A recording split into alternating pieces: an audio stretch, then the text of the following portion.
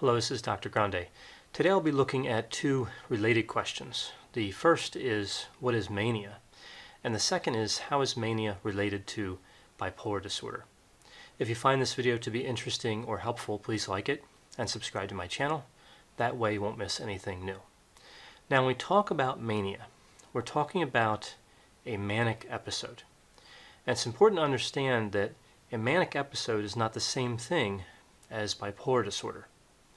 Technically, a manic episode would always indicate some sort of mental disorder, but we don't know which one until we go through the criteria and then look at the criteria for different mental disorders. There are four main criteria for a manic episode, and the second criterion, Criterion B, contains the symptom criteria, and there are 7 symptom criteria. So first let's take a look at Criterion A. Criterion A indicates that a manic episode is a distinct period of abnormally and persistently elevated expansive or irritable mood and abnormally and persistently increased goal-directed activity or energy. This must last a week, and it must be present most of the day, nearly every day, unless an individual is hospitalized. In that case, there's no time limit. Now taking a look at Criterion B. This is the criterion that contains the symptom criteria for a manic episode. It also supplies additional information about how to evaluate those symptoms. It indicates that 3 or more of the 7 symptoms are required for a diagnosis, or 4 or more are required if we only see an irritable mood. So this is irritable mood only. So if there is an expansive mood, an elevated mood combined with irritable mood, it would still be 3 or more. Now we also see other information here, which is that the symptoms must be present to a significant degree and represent a noticeable change from usual behavior. So if the symptom criteria in Criterion B are interpreted without reading this part, it would be easy to have a false positive, because a lot of these symptoms are seen in everyday life. It does have to be present to a significant degree, and it must be a change from the usual. Those are important stipulations for Criterion B. So taking a look at the 7 symptom criteria in Criterion B, we see increased self-esteem or grandiosity, a decreased need for sleep. An individual is more talkative than usual. We see a flight of ideas or racing thoughts, distractibility, increased goal-directed activity or increased psychomotor activity.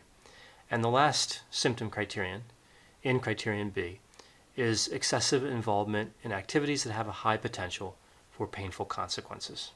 So Criterion C says that this must cause marked impairment, and Criterion D indicates that the effects of substances or a medical condition can't be what is causing these symptoms. So if the symptoms are attributable to the use of substances or medical condition, it's not a manic episode.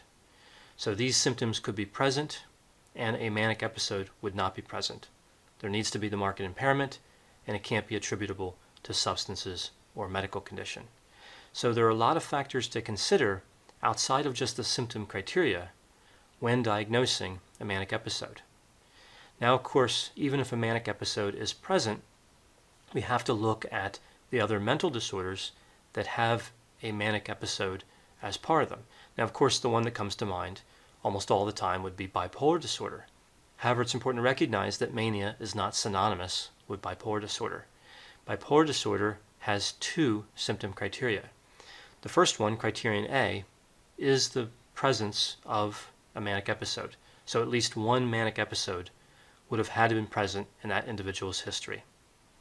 But if we look at Criterion B, we see that the manic episode can't be better explained by the presence of another mental disorder, including schizoaffective, schizophrenia, schizophreniform, and delusional disorder, as well as other related psychotic disorders. So there could be another explanation for a manic episode other than bipolar disorder.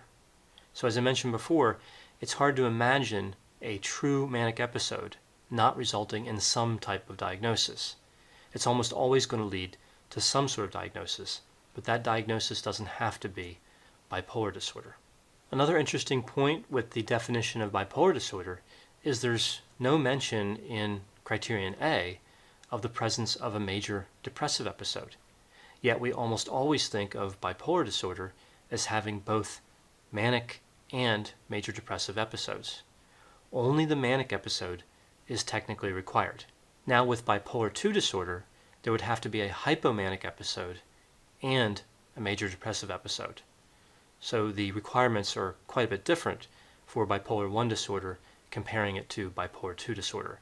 When we're talking about mania, we're talking about potentially bipolar I disorder. Hypomania would potentially be bipolar II disorder. A few other important points about mania. It's important to recognize that delusions are fairly common with mania, even though they're not one of the symptom criteria. A lot of times we think of delusions as being present in a manic episode once in a while, but actually 75% of manic episodes would involve delusions, so they're quite common with mania.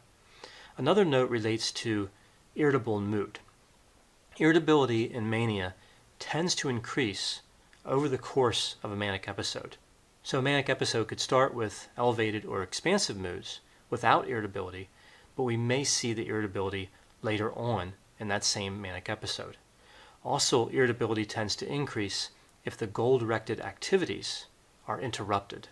So when looking at mania and bipolar I disorder, it's important to look carefully at the definitions of a manic episode and bipolar I disorder. It's not always as easy to diagnose as some people may think, and of course it can only be diagnosed by a licensed and qualified clinician. I hope you found this description of mania and bipolar I disorder to be interesting. Thanks for watching.